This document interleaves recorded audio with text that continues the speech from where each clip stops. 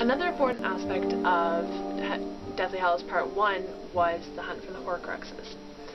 In this film they did successfully find one, I believe, the Locket. Now the Locket belonged to Salazar Slytherin and somehow ended up in Umbridge's possession, if you remember Umbridge from movie 5 and book 5. So the next thing we're going to look at is the Locket. Now the Locket does contain a piece of Voldemort's soul, which makes it incredibly unstable and incredibly dangerous. So this is the Locket theme. So it starts off with this very slow, mysterious harp and strings. It's very minor and bringing about this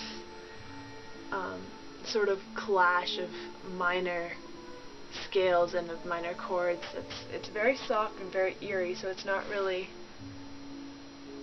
presenting any immediate danger, but it's sort of a subconscious danger. The use of these woodwind instruments, I think this is a flute, is really sort of bringing out this low, eerie tone.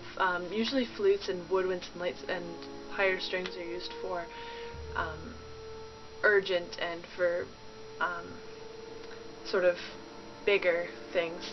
So now we have a crescendo sort of going back, and it's very much like the Voldemort theme in the 4th movie, where we have these big crescendos to nothing. So that's sort of been being brought back in this. So you have these crescendos. It's very uneasy the way it's being played. Sort of very slow, not urgent at all. We have a choir coming in now, just singing a very simple melody. It's really good for this sort of eerie quality that's presenting that there's a piece of soul inside this locket, and sort of these minor, almost clashing chords that are bringing in this really simple melody that all brings it all together in this sort of clash.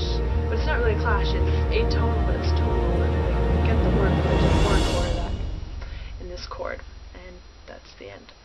Okay. So the Locket theme is really important for for the first movie because of these Horcruxes that they have to find and destroy so they can finally take down Voldemort in Part 2.